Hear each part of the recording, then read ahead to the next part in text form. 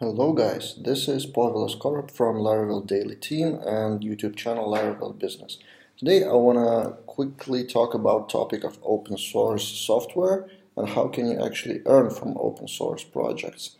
Because a lot of people are mixing open source with free software. That's what I'm showing you now. Article on Forbes, open software is not actually free.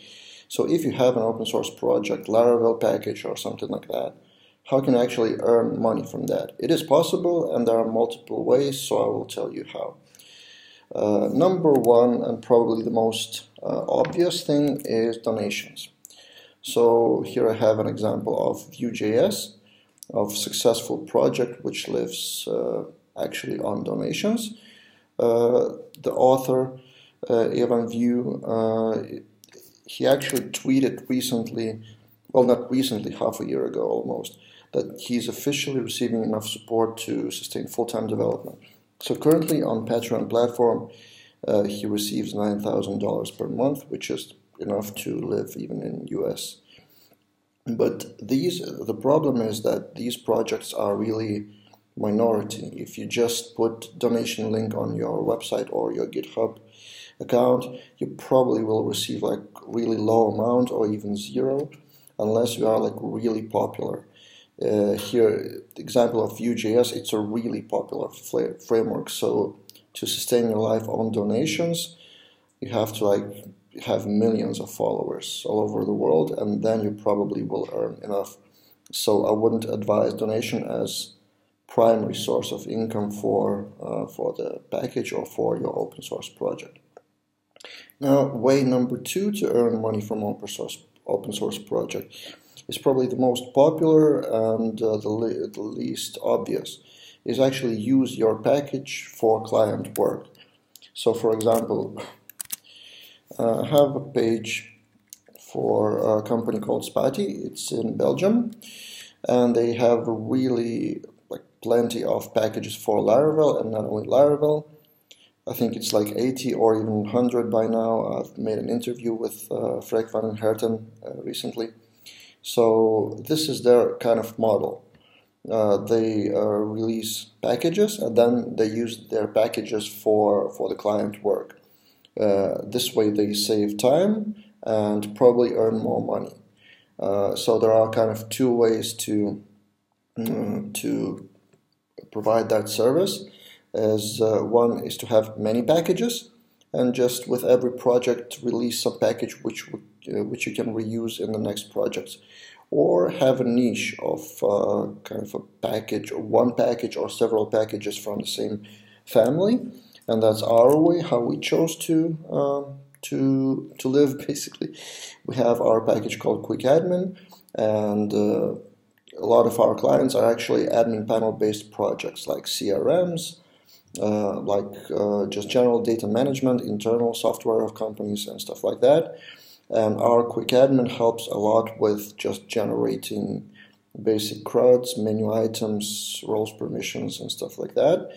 So this way we're sustaining our package, and now we've created a premium version, online generator, but that's one of the ways to actually earn money from open source.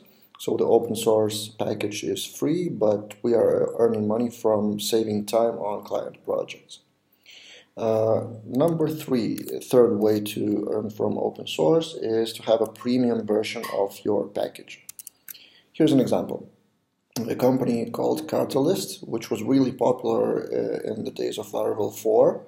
Not sure if you've ever used a package called Sentry, which was before any roles and permissions function in Laravel.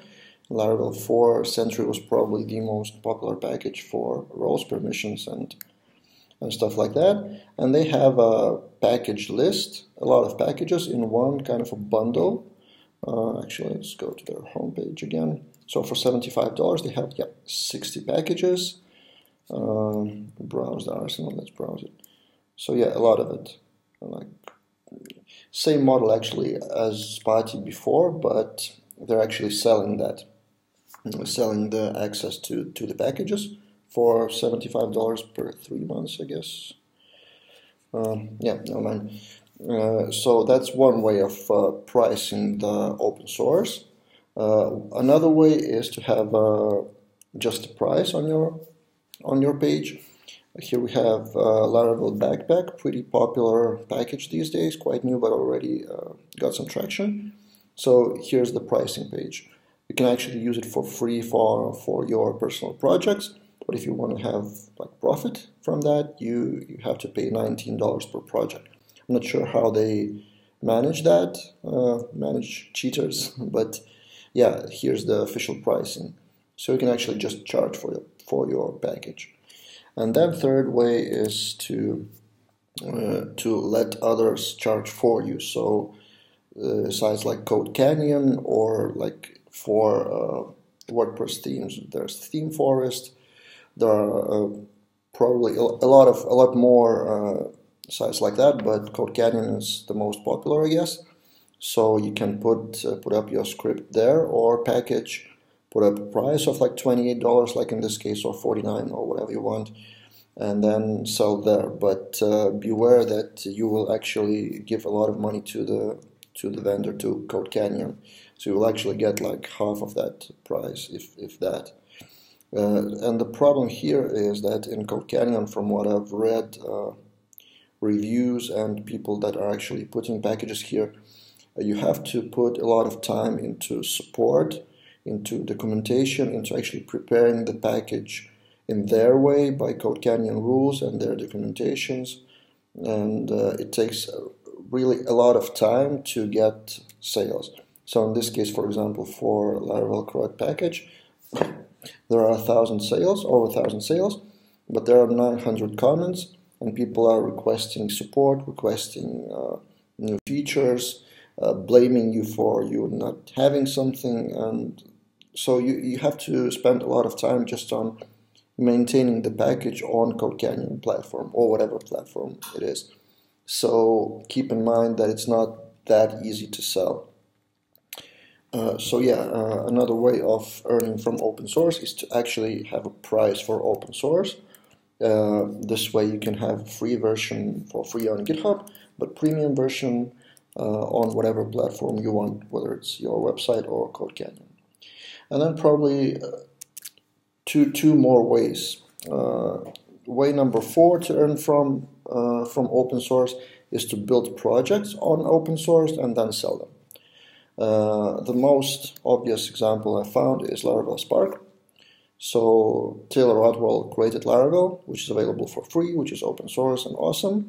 But then he created Laravel Spark on top of Laravel, and he sells that for $99 or $299 dollars. And that's a viable business model. From what I've talked to him on during Laracon EU, he told that he's happy with numbers, with downloads, with purchases. So that's one way of actually building projects on top of your package. He's probably using that himself for his projects more and more, and also he's selling that for money.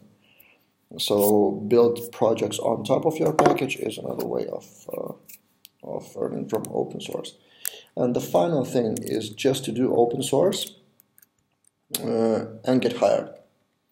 You can just put up packages, open source code, and whatever you want on GitHub, and then that earns you a lot of karma points or victory points in terms of looking for a job or for freelance work.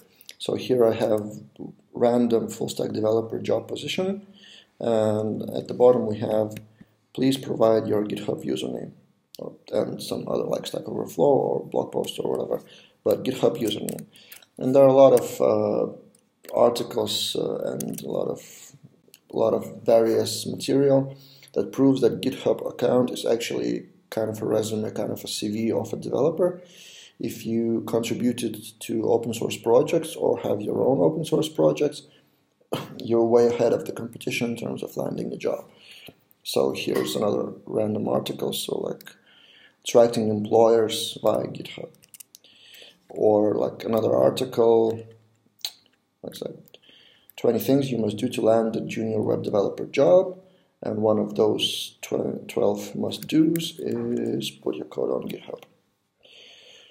So yeah, here are the things how you can earn money from open source projects. I will repeat them. First is donations, but I wouldn't advise that. Second is earn money from actually using the packages for client work.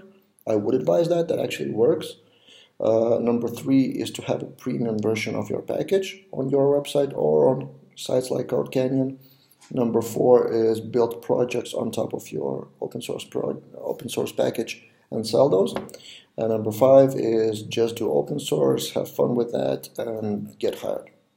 Hope that helps, and subscribe to our YouTube channel Laravel Business, and see you in the next episode.